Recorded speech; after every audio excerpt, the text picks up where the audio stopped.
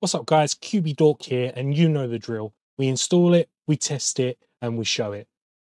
Today, spotlight is on fz-moneywash. So let's jump in and put it through its paces. So first things first, we're gonna show you how to install the script. You're gonna need to head to this link, which will be in the description below. We're gonna download the code from GitHub. We're gonna open that up. We're going to remove main from the name of the file. We're then going to copy that to our desktop. And then we're going to open up our server files. And we're going to go to resources, add on, upload the files to it. fz-moneywash, upload it up. I already have it, but you can do it yourselves.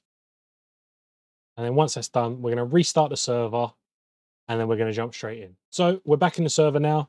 Let's go over to the door. Let's third eye the door, enter the money wash. Come on in.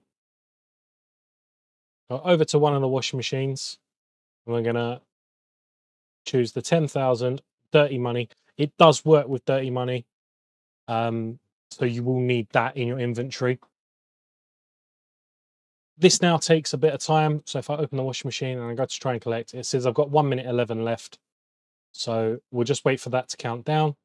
I'll come back once that is finished and we will see if the money wash actually works and gives us what we want from it. So an important thing to notice about this script, you can only use one washing machine at a time. Try to use more than one, it won't allow you to. But this should be about done now. So let's try and get our money back. And there you go. It's given us back 8,000. It obviously takes a cut, which we can set in the config. Let's just check that out. Let's go to our money wash and then config file. And then as you can see, we can use QB, ESX, or set it to auto. The notify system of QB, ESX, or OX. We use the target.